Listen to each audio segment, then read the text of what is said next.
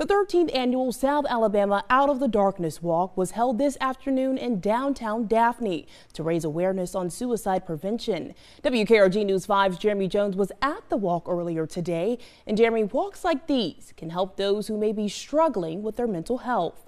Yeah, they can, Shamani, and I had the chance to speak with those who lost their loved ones after their battle with mental health, and they hope that having those difficult conversations can help with suicide prevention.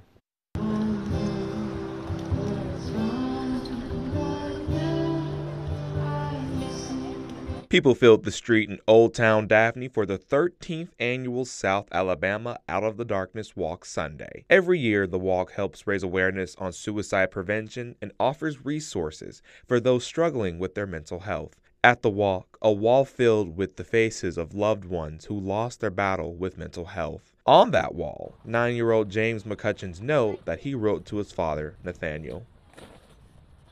He was very friendly to other people. Karen Favreau with the National Alliance on Mental Illness says having those tough conversations is the first step to help those who may be struggling with their mental health. The first thing we have to do is talk about it. I think so many people are uncomfortable talking about it. Talking about it makes it real. It makes it more personal. We need to educate people. Lydia Barber organized the walk after losing her son Alan in 2010. She says the walk has raised $82,000 compared to a little under $60,000 in 2022. You can't be afraid to say the word suicide. You can't be afraid to ask somebody flat out if you feel they're going through a very difficult emotional period. We have to talk. She explained all the money raised from the event goes to the American Foundation for Suicide Prevention.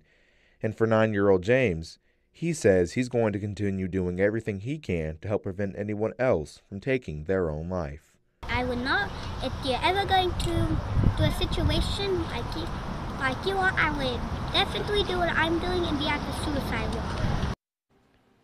And the walk is held the second week in October of every year. And for those dealing with a crisis, dial 988 for the national hotline.